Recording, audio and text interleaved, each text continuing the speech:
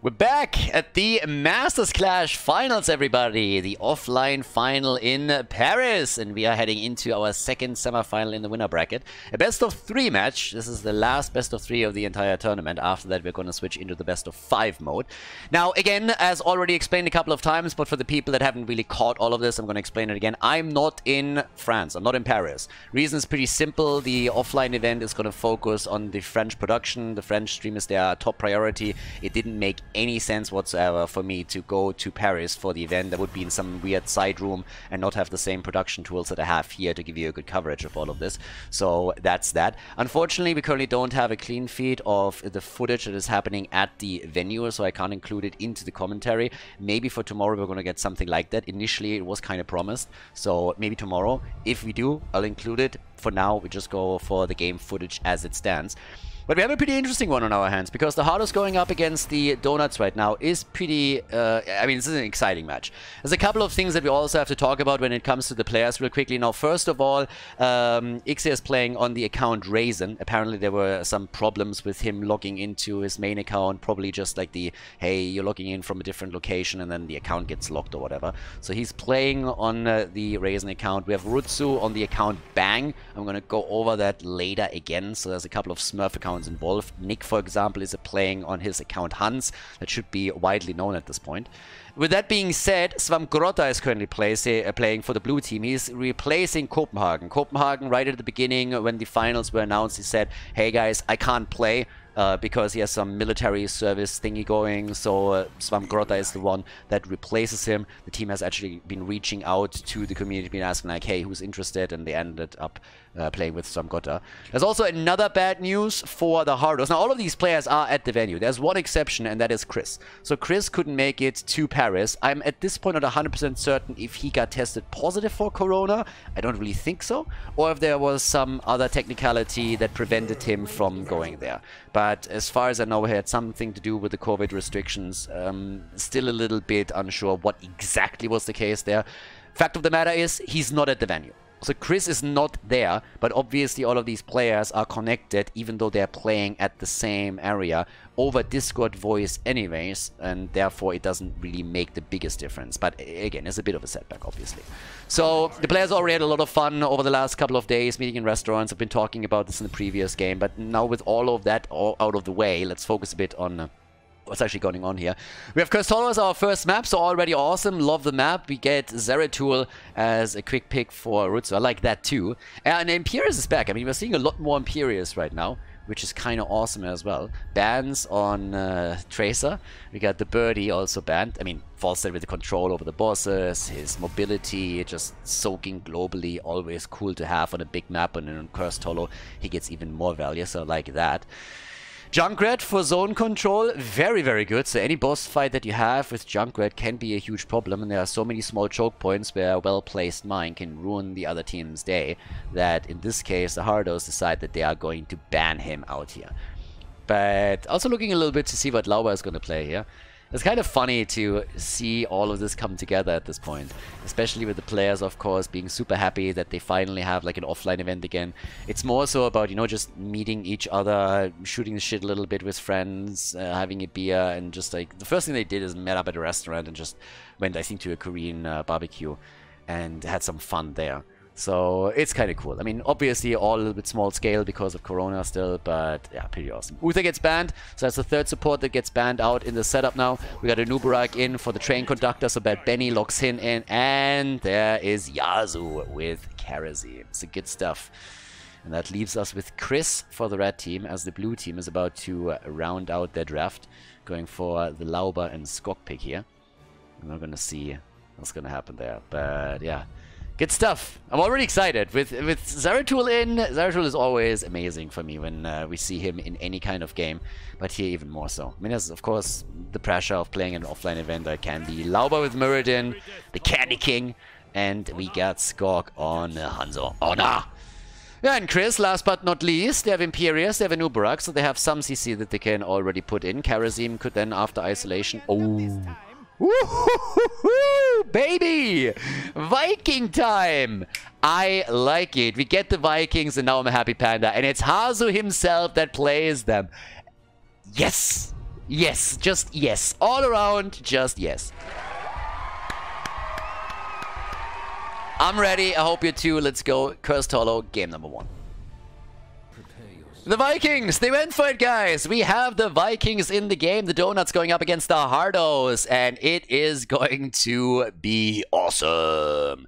Now, the first thing that happens is that Bad Benny pauses the game. In this case, is actually that there are apparently some voice issues that they currently have. I think we already encountered something like this in the first game. I expect that it's going to be solved very quickly, but the issue here is that something with voice doesn't quite work. So maybe an admin has to take a look at it. It could also be that they just resolve it in a second either way. But with all of that said and done, let's introduce our players first and also talk about those Smurf accounts again. Zeratul is being played by Rutzo. So Rutzo is playing on one of the Smurf accounts. He's playing on the account Bang, so keep that in mind. Lauber on Mirrodin. We got Skog on Hanzo. Svampgrotta replacing Copenhagen for the reasons I mentioned earlier. He's playing Blaze. And we have Raisin, aka Ixia, playing Anna. Now, he wanted to play on his main account, but for some reason there were login issues, there were problems with the account, so instead they decided to give him a different account that he can play, and that's what we're seeing here. So the support player is also on the Smurf. We got Bad Benny on Anubarak for the Hardos. Hazorps is playing the Vikings, and that alone is already just like throwing nostalgia chills down my back. Chris on Imperius, the one player that didn't make it to France. We have Hans, aka Nick, on Cassia, and Yazoo is playing Karazim. So yeah, the stage is set for the first game, and of course, with the Vikings taken, this is going to be a lot of fun.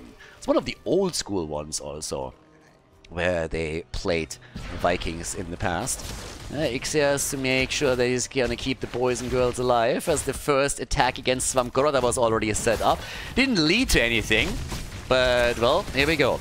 Oh, and there it is! The attempted kill against Nick! Oh, and it goes down! Nice! First blood! I was expecting this to just slowly shape up, you know, it's not taking it like too crazy, but yeah, they are going hard on this one. Nicely done. Easy kill, and Nick goes down. Yeah, wrong account, Nick. I mean, he's literally on his feeding account, so it doesn't really work the way that they hoped for initially. But okay. When we're looking at Zeratul, we have the Shadow Hunter on level 1. We expect, of course, Might of the Nerazim to be picked up on level 10. I pretty much mentioned it because we had one Zeratul play already during the previous semi-final in the winner bracket. And there we had a bit of a deviation in the build with Zeratul roaming between lanes. He went for... Oh, nice dodge. With Zeratul roaming on Towers of Doom, he went for a cleave build and went also into the Void Prison. In the end, it didn't quite work out for Chili Mountain.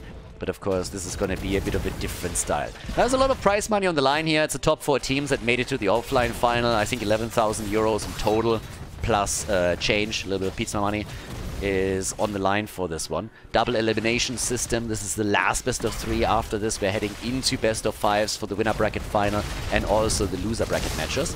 And already pressure in the mid lane, but Zeratul is rotating in. Rutsu wants to help out with the kill. Chris, he's communicating with the team, obviously, over Discord, over voice, which caused also a bit of an issue earlier.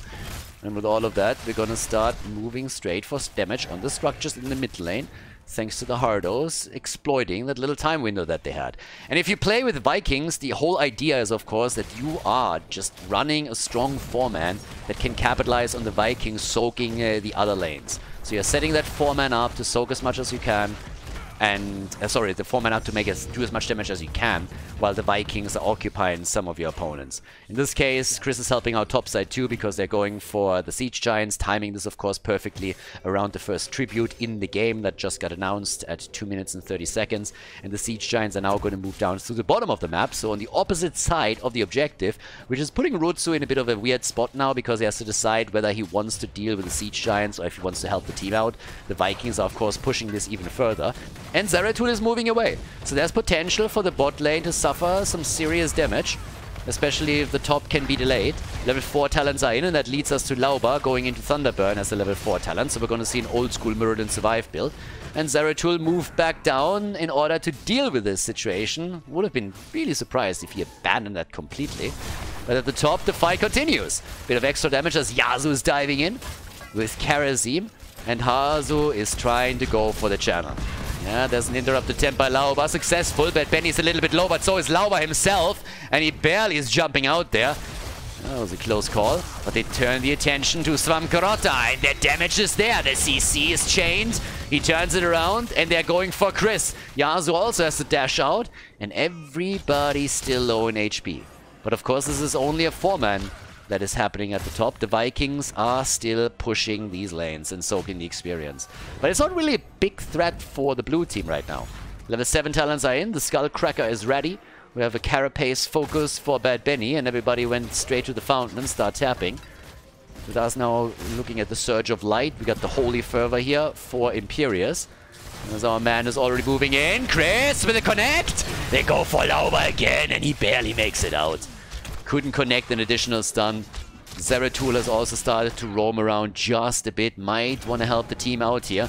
But that means, of course, that he has to abandon the bot lane, for example. Where Hazo is already pushing. The fight at the top, on the other hand, is getting spicy. And Nick dies again. Nick down for the second time. 2 kills against Cassia. The Stormbolt connects. And that's another kill. This time it's Imperius that gets murdered. Well done.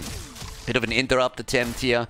But yeah, very, very nice skills from them. So first Cassia goes down, and then as you can see here, they follow it up with another good stun chain against Imperius. Chris doesn't really stand a chance there, and that leads to Svamkarota going straight for the channel on the tribute. Ends up in the hands of the blue team eventually, so they take the lead for now. 3 kills to 0 in total, so nice for the Donuts. Good start for them. Lauber, on the other hand, gets caught in the middle. And B steps the shit out of them afterwards. Okay. Yeah, it was a bit close. I mean, Lauber is already happy that he didn't die first in the game, but that must, of course, feel pretty decent that he got away there. Nicely done. And Bad Benny is trying to steal some vision. 25 stacks also for Cassia, so Nick inting for stacks pretty much. We have also 12 for Zeratul, so he's soon going to be done with his quest on the level 1 talent. Has moved straight into the wormhole on level 7. Tons of mobility for him coming up here. Level 10 ability is also about to be ready. Vikings, they're excelling usually a bit more in the mid-game when they can start to take more control here. Might of the Neverseem, as we expected. Ana went straight into the Eye of Horus over here. And even outside of that, no big surprises. Now the next tribute is up, and that means it's gonna be another big fight right here. There's already the jump right there. They're starting to make their move for it. Nicely done, and it's time to party. Vikings are down, quest is completed, Zeratul can roam, gets the experience at the bot lane, helps the team. Big arrow, big connect, and big kills. Nice. 1 down, Bad Benny gets attacked, he's gonna fall. Yeah, it's Karazim that zips away, but Rutsu hasn't given up on it yet. And he gets the kill too. Rutsu with a kill, but boys, the arrow was the big play. And of course, here now, the next one. But check this one out. I mean, here's the fight, and now the arrow comes in. Arrow's on the way, bam! Triple hit right there, beautiful. The follow-up is instantaneous. They get the kill against Cassia, and then they follow up with several others. But that move for boss, is that going to come back to bite them? I don't think so, no. Red team isn't ready yet. It's 7 kills to 0 at this point. They take the boss, and the momentum that we're seeing is fairly impressive. I mean, whew! We got 7 kills to 0, an entire level lead, a boss now attacking the top lane, another tribute spawning, and keep in mind that the Donuts have 2 out of 3 tributes.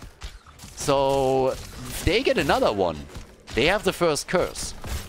So that is getting scary, especially since another boss is now getting attacked too, and the red team is so far not making any moves here. But with them slowly rotating towards the tribute, the blue team realizes it takes them too much time to go for this. So they abandon the idea quickly. And yeah, it's tribute time. You have to fight for this, but there's a level 13 talent. Level 13 is in, and we got the Bronze Beard Rage after the level 4 talent, so not really the synergy we usually see. Another triple! Another kill! And they try to go for the double. Great setup again. Karazim is down, but these quick kills against Cassia are just unbelievable. Too good. There's the curse, and of course we're going to take another look at that arrow and follow up. Yeah, here it comes. The arrow connects with another 3. Insta blow up against Cassia. Nick is just getting murdered in this game, and then they got another kill shortly after. That's 10 kills to 0, and it is a slaughter that we're watching here. I mean, damn. Real big problem for the Hardos.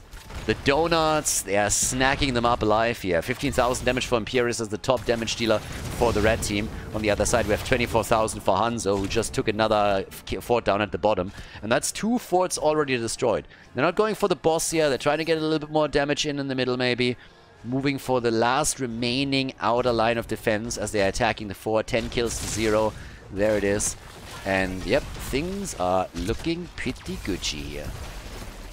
Another quick attack, and that's the fort. It's a 2-level lead, guys. A 2-level lead. That's nuts. That's absolutely nuts. And it's scary. It's really scary, especially since the Donuts haven't lost a single hero yet. Take a big look of what we're looking at in terms of experience. 7,000 additional experience in heroes against 0. Minion XP, that's a little bit better for the Hardos. They've been soaking. Again, they have the Vikings, so that's what you would expect. Passive experience is, of course, now kicking in for the blue team too, since they destroyed 3 forts already. Structural damage is there, obviously, as well. But it is becoming a very difficult game for the Hardos. They honestly have to hope for a mistake to be made by the Donuts. And the Donuts are playing this now very, very slow. And they should. They're close up to level 16. You want to wait for the extra talent before you make your move. And just sniffing everything out. With Muradin, who already completed his level, his baseline quest, is doing his thing now too. Moves in again, 7-sided, Lauber, and he survives again. Ixir on Anna with a big save on Lauber, helping him out as the dwarf face-checked the bush and nearly got punished for it with Karazim around in the 7-sided. That could have been a problem. Yeah, the arrow connected, but this time the follow-up isn't there. Muradin also cocooned, so that disrupted the play that they wanted to go for a little bit. And another setup. No, Chris! And he's dead. Chris is dead. The 16 talents, a big double stun from Muradin. And Nick dies too. Nick is getting farmed. I mean, honestly, at this point, Nick is just pretty much an oversized minion in this game. He's just another experience source for the Donuts. 5 kills against Nick. He died 5 times already. That is just absolutely insane. And the setup that we are seeing with all of these stuns for the Donuts is incredible. They're making a massive statement here. Keep in mind, this is a best of 3 series. And at this point, the Donuts are kicking the ass of the Hardos so hard that the red team might have to play the next match standing. It's incredible. There are so many burns coming around here that I think we are in for a bit of a break between the games, because the Hardos will have to apply a bunch of aloe vera here. This is... whew, you gotta soothe those burns somehow. I mean, holy shit. 13 kills to 0. Are you kidding me? We're 12 minutes into the game and look at the stacks for Cassia. Yeah, when you're dead you can't stack. He died 5 times. 34, that's nothing. That's absolutely insane. I'm really scared. I mean, comebacks are always possible, don't get me wrong, but at this point, it's just such a stretch that the Donuts are losing this one. There needs to be a big win. Now, with level 16 talents in the hands of the Hardos, that's the moment. That's the moment. Maybe now you can make your play. Take a good fight, and then just go for it, you know? But the boss has been taken at the bottom of the map. They're already setting up here. 1 tribute wouldn't really be a problem. This is really one of those moments where you need to make sure that you are getting a good fight in. There's a 2-level disadvantage, so the stats are still an issue for the Hardos. But at the same time, this is the only play you have. Try and push it past the boss. Go for the battle. Take multiple heroes down. That helps you to close the gap a little bit. But if they now lose more here, then that's a problem. And of course, with Vikings, it's not really the playstyle that you're looking for. But it's the only thing that they can do at the end of the day. Because time is working in favor of the Donuts. And the Donuts are pushing. They want the keep. And if they can't take it directly, they at least want to drop it as low as they possibly can. So here we go again. Keep is gone. And that's such a big win. They try to go for Bad Benny. Chris! But the bunker is there as Imperius tries to engage. The arrow. Cassia is dead. Zeratul gets punished. First kill. First kill. Yasuo takes 1 down, but it's still not enough. Bad Benny dies. Imperius is dead. Karazim is the only one that is still on the map. 2 keeps are down now. The one in the middle, the one at the bottom. half a level to 20. The Vikings get farmed too. Hazo doesn't stand a chance. The core is soon going to take some damage. They're likely going to end it all here. 14 seconds for Cassie to come down. Unbe-fucking-leavable. What the hell? Staggered death against Yasuo most likely. Core at 80%. Lauber just eats it. And they let him go. 100 hit points. They don't care. Win the game. And what a stomp in game number 1. The Donuts with a big statement in the first game of the best of 3 series at the finals. GG. Before we head into game number 2, make sure that you subscribe to the channel if you haven't done it yet so you don't miss out on any future content here on Khaldor TV. Game number 2 coming up. Battlefield of Eternity is the map, and I'm a bit shocked. I definitely am. Game number 1 was an absolute beatdown that I did not expect. A single kill. The Hardos got a single kill. One. Just one. That's all they got. And it's incredible to me. I expected a pretty intense series between the two teams. I did not expect the ass kicking that the Donuts just gave the Hardos. Now, it was a Vikings draft. Those are oftentimes a little bit of a do or die setup. Either you have a really cool setup and it works in your favor and you take control of the game and then take it, or you end up in a situation where it backfires a little bit and the game turns against you, which is most of what we just saw. Basically, there is a good chance that this is flipping now. Or that at least we're going to see a much closer game number 2, considering that this is Battlefield of Eternity than what happened on the previous one. But, whew, as far as statements on map 1 goes, that's about as good as it gets for the Donuts. Vala gets banned, and we also have a ban on Blaze. No range poke from Chromie either. And I'm intrigued. I want to see what exactly we're getting now. First of all, what's the immortal damage going to be like? Which heroes are we going to see for that? Maybe anything that's a little bit more outside of the box. First of all, we're getting Cassia in. Looks like Hazo might play that. Ah, and the oldie but goldie. Rutsu and Lauber with Zarya and Garrosh. The speed bubble on level 4 for Zarya empowers Garrosh because he can run into the opponent's team and can just simply throw any target back into the bunch. And this is a strategy that initially was back then played on the European side by Lauber's fan club, so exactly by the boys that you're seeing here now on the blue team side. And that is insanely dangerous because you have to be so careful that Garrosh just doesn't absolutely wreck you here. And Rutsu is also, he has a couple of heroes that he's really good at, and one of them is Zarya. So they love to play this shit on Battlefield of Eternity. They've done it multiple times in the past, and they are incredibly dangerous with it. Urel gets played by Chris and Anduin too, so immediately two picks that counteract it a bit. Anduin can pull the target out after the flip, which is highly important and will oftentimes save lives. And Urel, of course, can jump in or out if she's the one that gets thrown.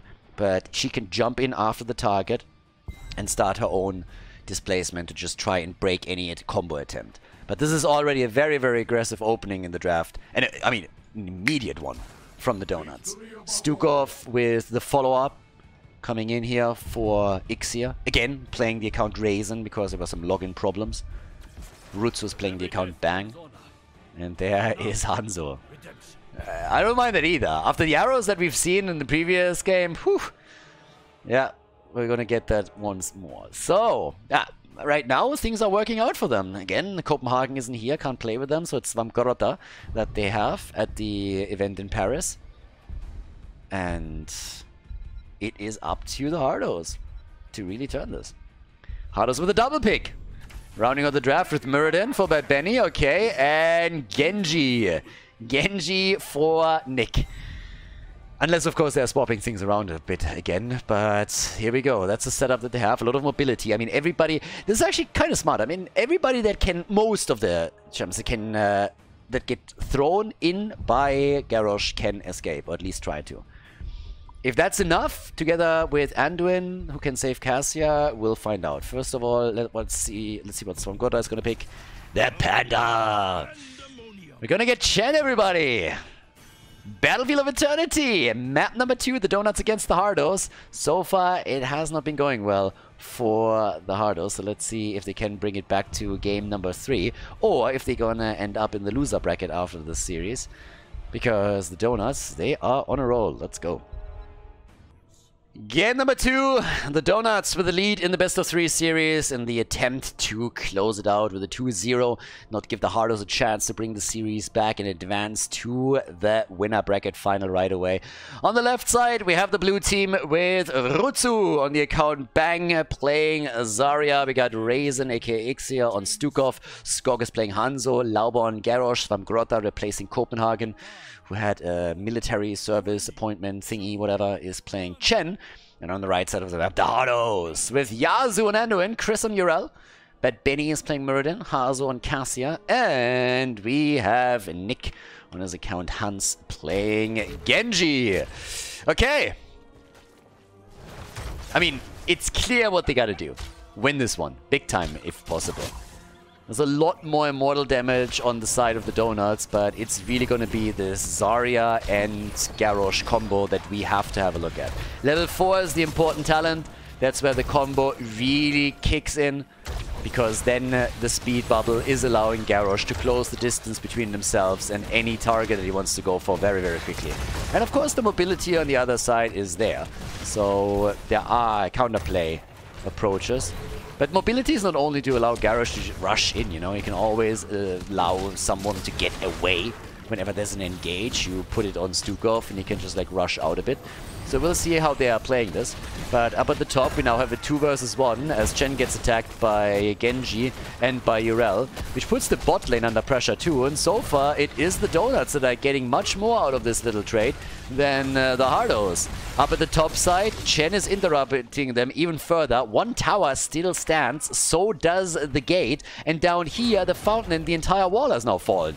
So this split attempt by the Hardos going for a 2-3 just doesn't work for them. Absolutely not. They lost the fountain, that is their sustain gone at the bottom of the map.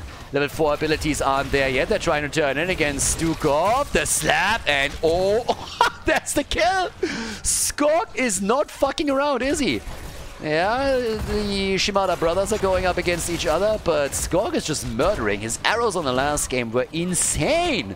And in this case, we just got Anduin popped. The Nick Carter of the Nexus bites the dust and is gone. And the rest of the Backstreet Boys is already on the run too. Now we have our play at the bot lane. And guys, I don't know what to tell you, but we're 2 minutes in and the Donuts are currently taking the first fort down. The fuck's happening here? I mean, what's going on? To be fair, after the Hardos had an absolutely insane run in the Masters Clash regular season and were undefeated, not only in matches but also in maps, it was the Donuts who did not only take the first map of the Hardos, but also won the first series. So it honestly seems even more so now that the Donuts are the kryptonite of the Hardos. But this is an extent that we just haven't seen yet. And it is terrifying to look at this. We have level 4 abilities now that gives us the speed barrier, as mentioned. So now the entire setup around Garrosh is even more dangerous. We took the camps. Yeah, that's a counterplay attempt, but also that doesn't work out. Lauber is easily walking away from this. And there's a slight lead in experience, but the Hardos, they gotta dig deep now. This is one of those perfect examples where you just sit there and you gotta say, alright guys, let's relax for a second, locker durch die Hose atmen, chill, and then go for it. And that's what they're gonna try and do. So, 1 kill to 0, game isn't over yet by any means. They're still here, still everything fine. The Hardos are bringing it back. 1 kill to 0. But the lead on the Immortal for the blue team. And they're trying to get even more. Nick is the only one who's trying to chunk it down here, but I don't think that he has a chance. There's just too much poke happening right now. We have Zarya, we have Hanzo, and they're chunking it down quickly. And this is another problem. Look at the bot lane for just a second. So there's even more damage being done to the wall at the bottom already. And there's the objective with 40% roughly on the shield. They finally deal with the bot lane situation too, but one of the towers is already on 50% HP and the gate has taken some damage as well. Normally, you wouldn't really talk about this all this much, but you have to understand we are 4 minutes into the game. They're taking the wall on the keep down. If they drop the second fort now with this push topside, that would be an absolute disaster. And Urel is currently not here. Urel is pushing the bot lane out a little bit, so they are in a 4 versus 5. And level 7 is kicking in any second now for the Donuts, which will give them a talent advantage on top of it. That's why Urel is still at the bottom of the map, because she's trying to close the experience gap. But even that is absolutely futile. So now we have level 7, the fort is down, the Immortal still has 50% HP. Urel is attempting to at least get some counter pressure in, but Chris now has to retreat. They don't even push this any further, and why would they? There's nothing to gain here anymore. They are already so far ahead that it's just insane. This is... I'm a bit blown away by this series. It's literally what I'm thinking right now. I'm just like scrambling for thoughts. I expected this to... I mean, again, it's always possible that you get a 2-0, right? But normally, especially with the names that we have here, I expected the games to be a bit closer than this. Then again, we're jumping obviously ahead of ourselves, right?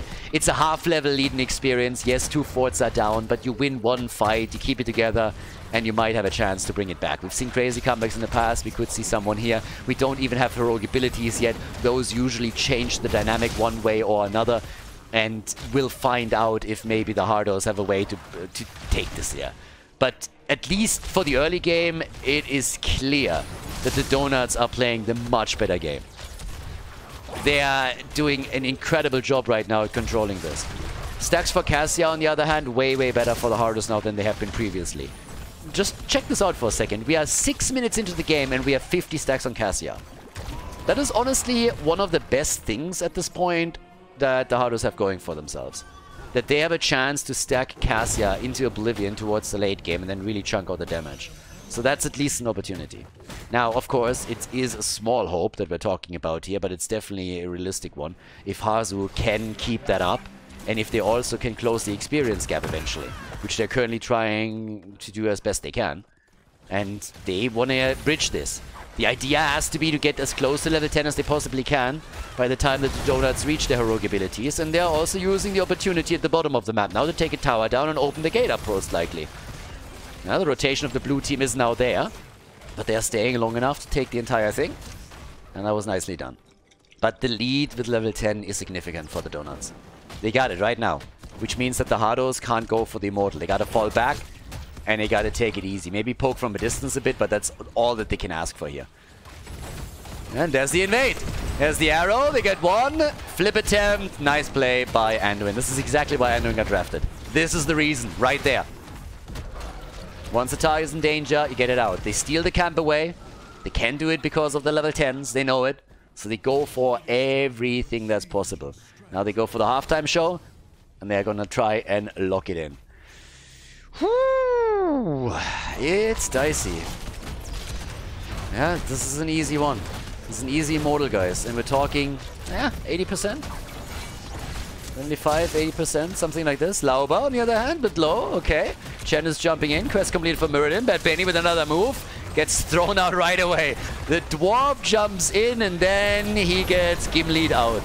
But there it is, the focus on Zarya, the level 10 abilities, finally an opportunity, and already the Dragon Blade for Genjis. He's moving in again, trying to take Lauba down, but it's not enough. They're switching the focus to Hanzo, and Hanzo gets wrecked. Shimada against Shimada.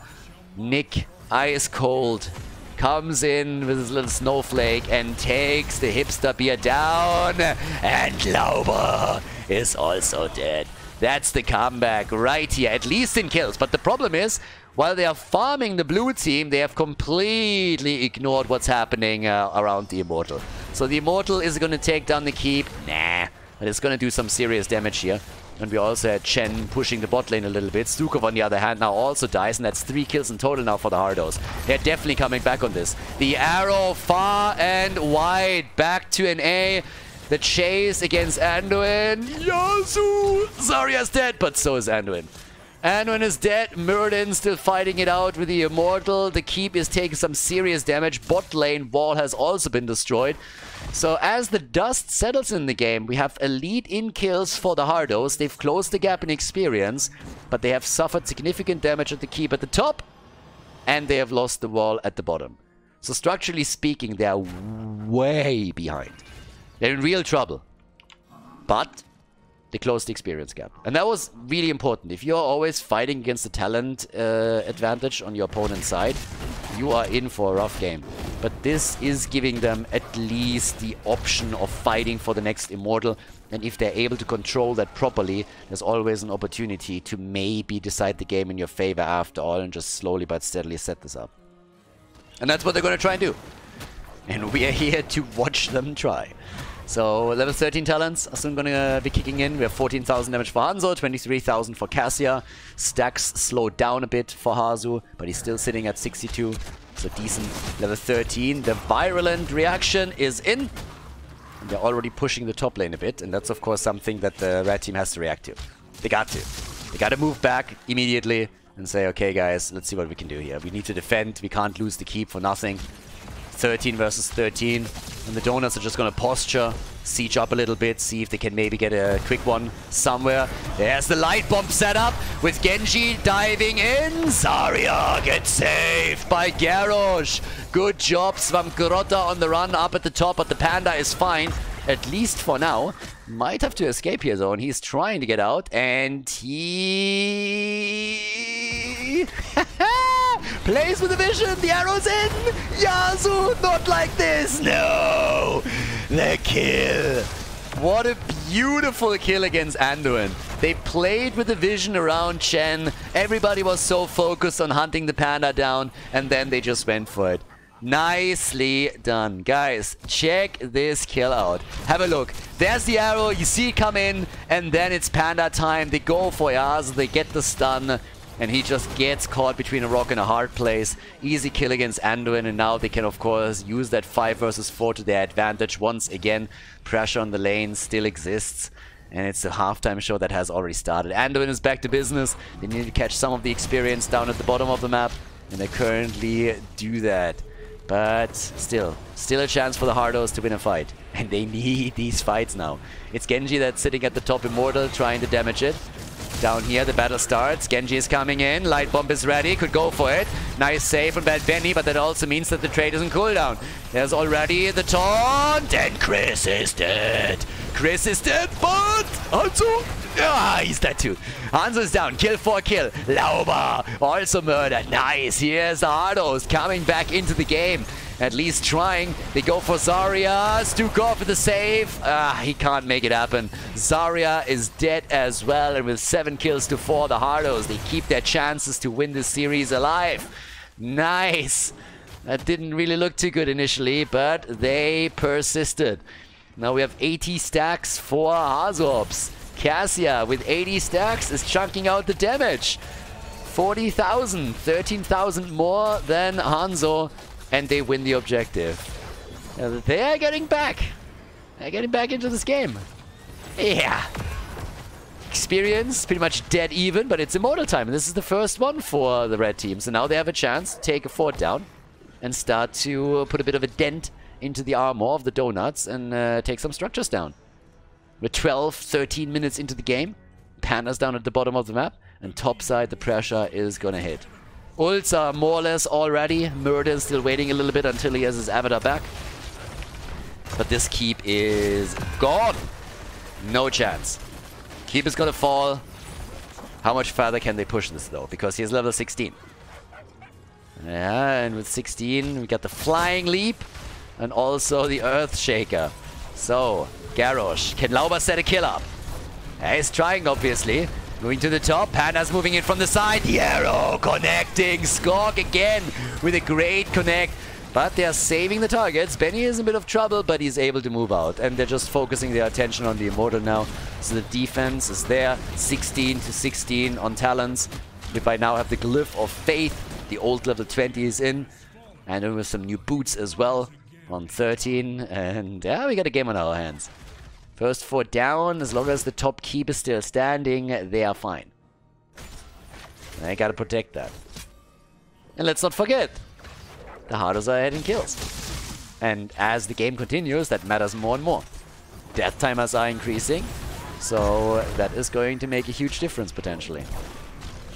But alright, down here, another flip and light bomb, but the kill is not there. Lauber gets rooted down again and he's low, but they keep him in play. And he can still tap the fountain and now they can turn it. There's a lot of ults that just got used on both sides, but now it's the blue team that's chasing.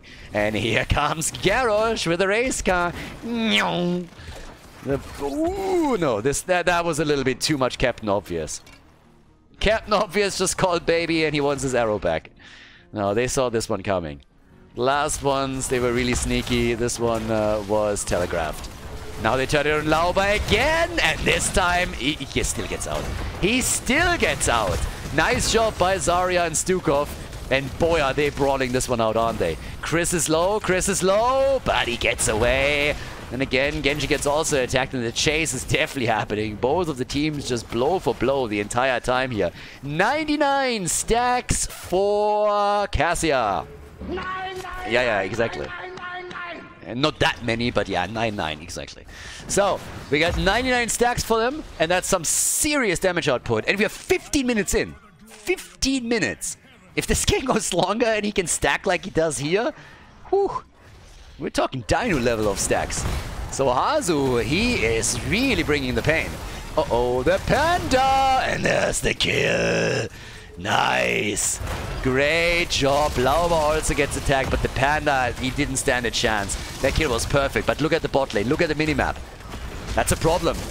That's a potential problem. The catapult is going to tip the scales in favor of the attacking blue waves.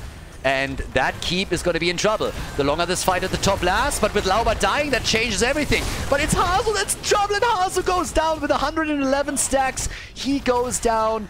Bottom gets attacked just soon, but there's another wave spawning, so the keep will be safe. We're not deep enough in the game yet for that to do real work. The kill against Cassia hurts, especially with the Panda coming back in another couple of seconds. Ooh, oh no! Another big one. Another big kill, this time against Urel.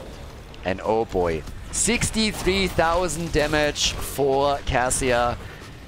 They have it, and yep, here we go. That's the play, everybody. At the bottom of the map for the halftime show, and they take it. Halftime show is taken. Easy peasy. 8 kills to 6. Still a lead for the Hardos. But it's about who takes the immortal. And they're attacking. Urel is missing. 5 versus 4. Poke is there. Hanzo with a big damage. They're going for the kill. They try the stagger death. Muradin, no way. Benny dies. Benny is dead just as Urel is about to come back, and that is painful. That is real painful. This is exactly what you don't want to happen. The Donuts, they want a 2-0 victory. They don't want to waste any more time here. And currently, they are looking like they are unstoppable. The only one that hasn't died yet on the red team, actually in the game, is Nick. That's a little bit ironic, considering how the first game went. But yeah, Genji has not died yet. He needed healing, but apparently he got it. So now with half a level, missing to level 20, this could be a push for game.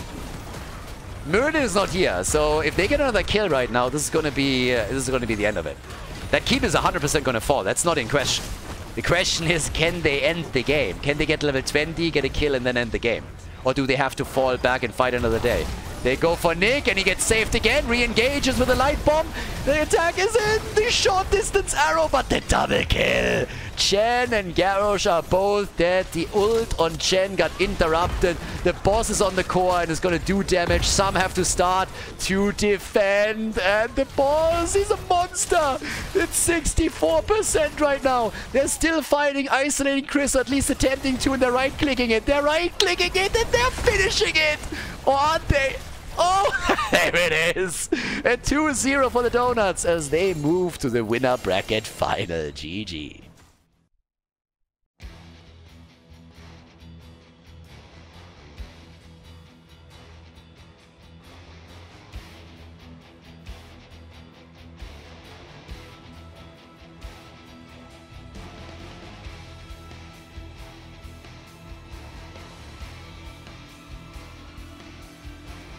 Thank you everybody for watching the video today. I hope that you enjoyed the show and the commentary. And keep in mind that the spoiler protection that is going to run for the rest of the video is made possible by all the support on patreon.com. So guys, if you want to support my work, if you want to help me start new projects and keep the spoiler protection in place, please consider heading over to patreon.com/Khaldor. There's also a link in the YouTube description, and check that out. Thanks in advance, and see you guys next time with more esports coverage here on Khaldor TV. Have a great day.